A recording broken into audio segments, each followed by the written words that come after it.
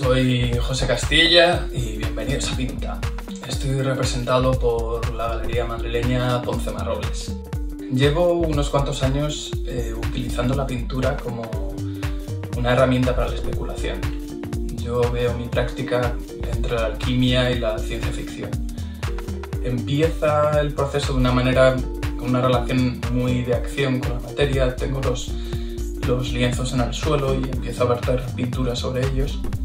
Algunas veces tienes que actuar sobre la materia y otras veces simplemente dejar que se mueva la pintura y acabe secando, ¿no? Una vez seca es cuando pongo los lienzos en vertical en las paredes y se empieza a establecer un diálogo entre esas manchas y tú empiezas a volcar contenido sobre ellas y ellas te empiezan a decir cosas. En el caso concreto de Fear Feeders, toda esta historia se desarrolló por una mancha muy pequeñita que estaba en el extremo izquierdo del cuadro, bastante anodina, muy poco espectacular, negra, pero muy sugerente, ¿no? Que me sugirió un personaje que estaba mirando al otro extremo y me hizo pensar en ese otro extremo que podría haber, y entonces se construyó esa sombra como con un poco con tintes como de Lovecraft, como con esa idea del miedo a lo desconocido, y de alguna manera fue lo que fue construyendo el propio cuadro, y no solo el cuadro, sino el cuadro que tenía al lado, y acabó convirtiéndose en un díptico.